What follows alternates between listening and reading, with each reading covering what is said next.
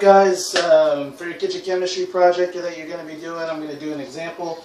So the example that I'm going to do is my absolute favorite breakfast of all time, the steak and eggs.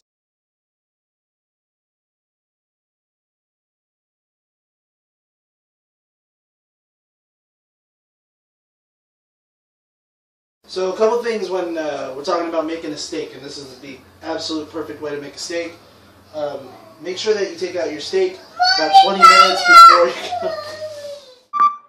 you So a couple things when you're making a steak. First, make sure that you take it out about 20 minutes to an hour before you're going to cook it. If you don't, it's going to be really cold on the inside and you'll have to burn the outside in order to cook it all the way. So, I'm going to make about 2 pieces. So first, take that off. We're going to get some salt, a little bit of oil. Not too much. Put that on there nice.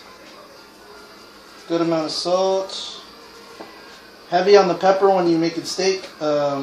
Steaks really like pepper, and that way you get a nice crust on the outside of it. So, oil in. And let's get this thing going. So, when you lay the steaks, always away from you. And that's exactly what you want to hear when you cook a steak. Nice hard sizzle. And we can get that sort of caramelization going. No more than about a minute on each side. Now, these steaks are pretty thin, so you want to make sure that it cooks evenly. So flip it about every minute. These, to get to medium rare, which is how I want it, you probably won't need any more than about a minute and a half on each side. Be an absolute beautiful sear on one side. Look at that. Beautiful color there.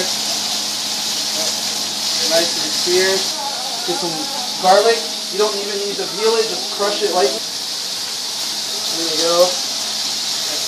Got a little bit of fresh rosemary. Smells like Christmas. I love this stuff. Okay. That'll give it some nice little flavor.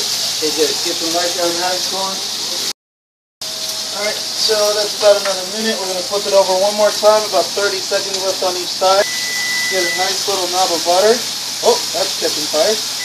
We'll point it this way and start basting it with all the butter. Okay. Make sure that all that flavor gets nice and in there. Okay. The garlic and all that other good stuff. Some of these aromatics.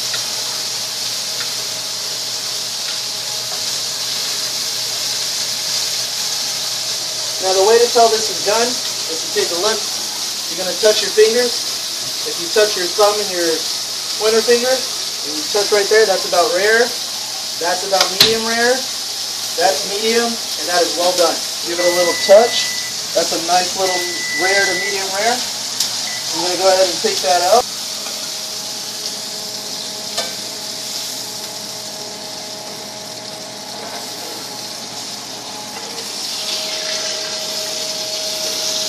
That looks beautiful.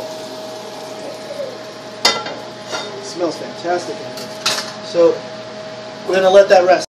So the meat is rested for about 3 minutes. Okay, go ahead and start slicing it.